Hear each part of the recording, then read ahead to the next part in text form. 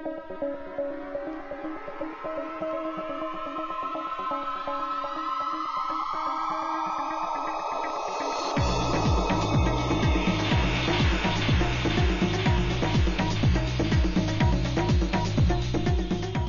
loves the products he works on, and he's got great attention to detail, and he's involved in every step of that product. It takes a lot of initiative in going out and networking and setting up good lines of communication. He's very considered in what he does, and he's always sort of paying attention and collecting data.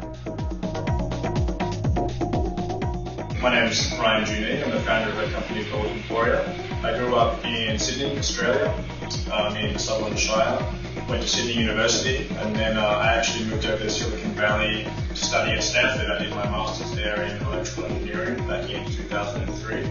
Originally intended to come here for a year to do my master's and then go back home, but I just got caught up in the whole energy and excitement of the entrepreneurial ecosystem over here, and so it's now 8 years later and I'm still here. He's meticulous with many aspects, his work, his life, his appearance, his strategy, the things he thinks through. He's got as much experience as anyone, if not more, for someone his age. He's well entrenched and well respected. I guess there's a fair few Aussies that are connected in the Valley, but he sort of really reaches out, and if you reach out to him, he's always available. I do like to help build the Australian startup ecosystem. I'm involved in a program called StartMate, which is in Sydney.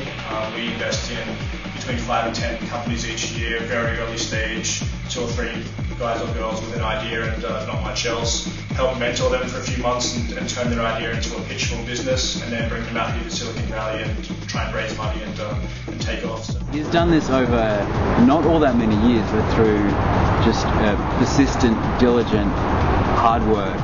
Whatever advice or opinion he gives, it's clearly enunciated and straightforward. He's very, very good at that. He's a visionary. He sees beyond what a lot of other people see and can kind of drill past preconceptions and say, like, yes, like that's going to work.